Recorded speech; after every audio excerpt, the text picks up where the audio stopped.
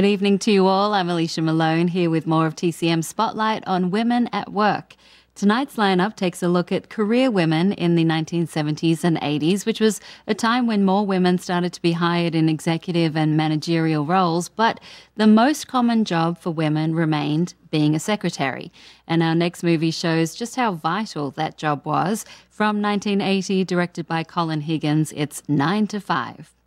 This idea came from Jane Fonda, who wanted to produce a film that would show the struggles women faced in the workplace.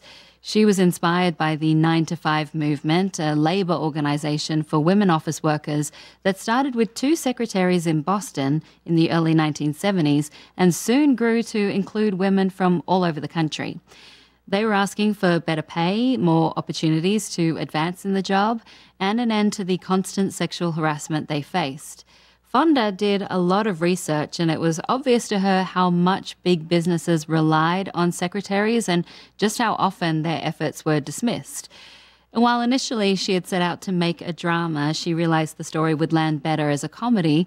So with a screenplay by Colin Higgins and Patricia Resnick, Fonda plays Judy, a secretary who is new to the office and finds allies in 2 other secretaries, the smart Violet, played by Lily Tomlin, who is overlooked for a promotion she deserves, and the sweet Dora Lee, played by Dolly Parton, who has to constantly evade sexual advances from their boss. And the 3 of them dream out ways to take revenge on their chauvinistic, lecherous boss, who is played by Dabney Coleman.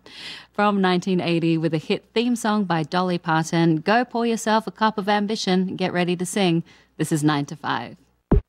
9 to 5 became a seminal film about the plight of working women and was a big success when it was released in 1980, reaching number 2 at the box office, beaten only by the Star Wars sequel, The Empire Strikes Back. It had been Jane Fonda's idea to cast Lily Tomlin and Dolly Parton. She was a fan of both women, but according to Dolly Parton, many people were predicting that they wouldn't get along.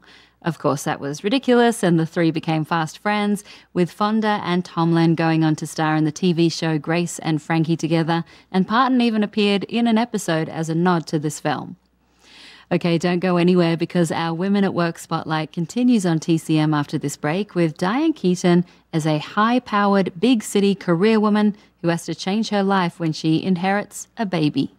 Next on TCM, baby boom, then the China syndrome, and later, network. Faye holds sway on TCM tonight.